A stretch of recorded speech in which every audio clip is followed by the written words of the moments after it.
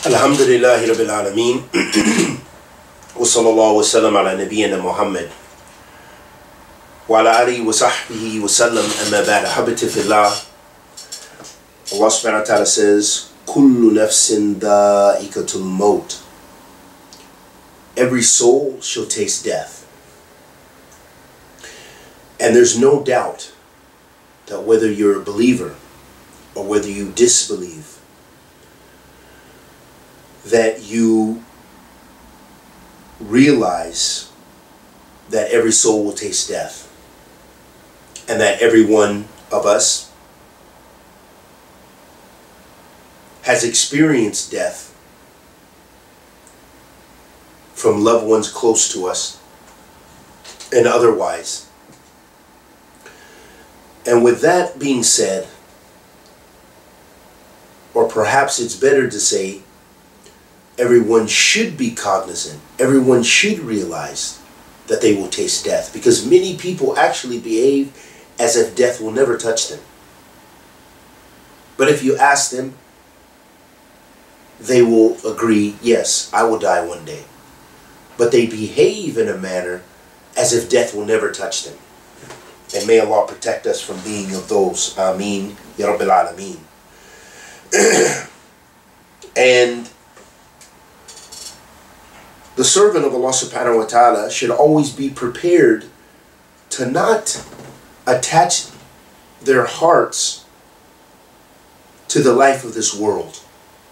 Meaning that, no, we don't sit in the mountains and meditate and stay away from everything. This is not what we are calling people to. But yet we are calling to not allow this dunya to deceive you, to have you go to those things which are impermissible, and for you to take it as if it is your last abode. But being cognizant of death, realizing that at any time it can take you, it can come to you.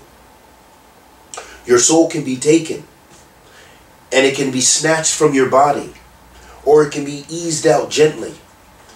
That this will keep you cognizant of death and watchful over your own deeds and actions.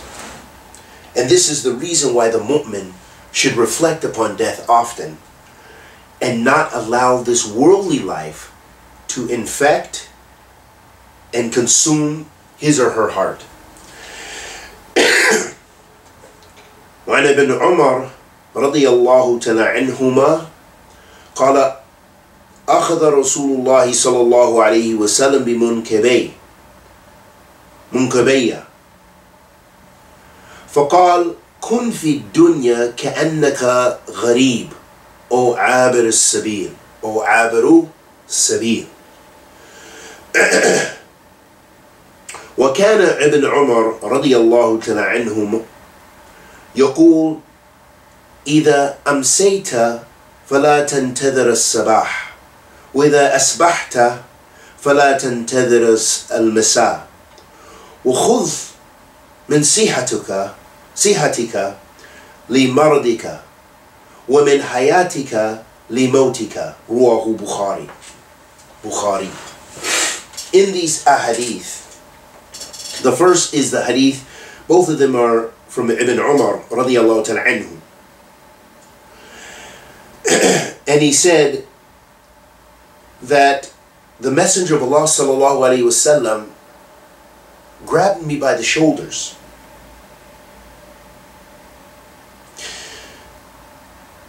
and grabbed me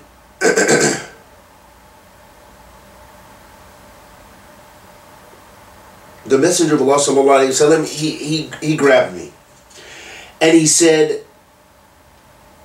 be in this world as if you are a stranger or as if you are a traveler. And Ibn Umar radiyallahu ta'ala anhuma, he used to say, if you reach the evening, then do not wait for the morning. And if you reach the morning, then do not wait or expect to see the evening. Take from your health before sickness overcomes you. And take from your life before your death. And this is in Bukhari.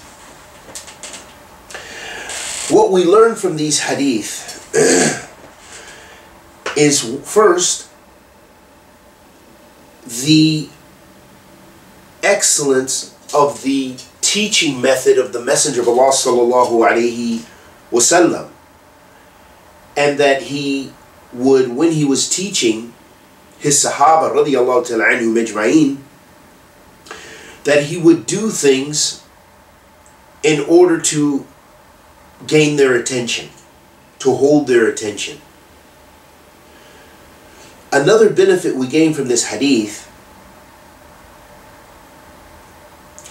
is that the servant of Allah subhanahu wa ta'ala, the mu'min, the Muslim, and in fact everyone, should use this life